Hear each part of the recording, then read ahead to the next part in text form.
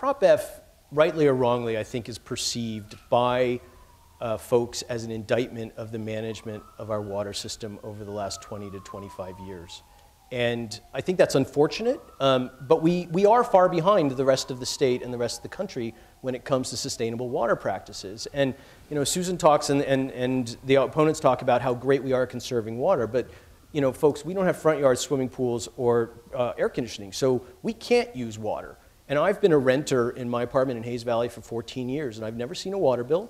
More importantly, the SFPUC has never sent me something encouraging me to conserve water. 68% of San Franciscans rent their homes, and so the vast majority of us don't pay our water bills, which is the single best impetus for conserving water. So I think the reason, there are two reasons. One is that this is a bit of indictment of the existing leadership, and I don't think that's the case. We're constantly trying to change and improve the way we're doing business. You know, Senator Feinstein has longstanding opposition to this, and honestly, she casts a very dark shadow over people get late night phone calls from the good senator threatening them. So I think that I know, it's unfortunate, but it's true. Susan Leal. Let's talk about outreach to the customers. At least when I was general manager, I know my successor as general manager of the SFPUC did aggressive outreach to those people who pay the bill. And what happens is with a lot of, we do have tenant kits that we give out to property owners, but we do reach out, and the utility does reach out to property owners so that they provide incentives for low flow fixtures, low flow toilets, and that has been a real hallmark. And yes, we don't have swimming pools and we don't have lawns, but you know what? During the day, our place balloons to twice its size.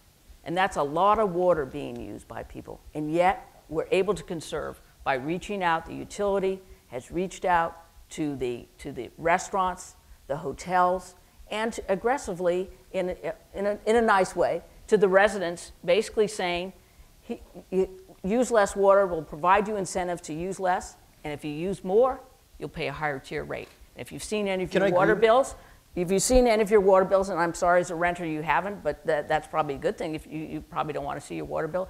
But if you've seen your water bills, they're tiered rates, and as you start using more, you get a higher bill. That's why we reach out to the property owners. That's what the PUC did when I was general manager, and I know that the current GM is doing that as well. Can I agree with Susan for a sec? Is that do you have to? Yeah. And she's right in projecting that, in fact, the SFPUC is projecting that we as residents will reduce our water consumption by 10 million gallons a day. We currently use about 80, and it's going to go down to about 70, which is extraordinary and terrific. But the SFPUC, what do they want to do with that water? Do they want to leave it in the natural environment? Do they want to leave it on the Tuolumne River? No, they want to sell it at cost to Silicon Valley because they are projecting more water needs into the future. So the incentive for us to conserve is completely eliminated relative to our environmental sensibilities. The Prop F is not just designed about coming up with a plan, but it's in fact ultimately designed to change the way we as a city think about water. We have to have a 21st century notion of water, which is to leave as much of it in the natural environment compared to the 20th century when the philosophy was, let's take as much of it out of the environment and hoard it as much as we can. We need to leave as much in the natural environment and reuse the water we have far more effectively than we are on the trajectory to do.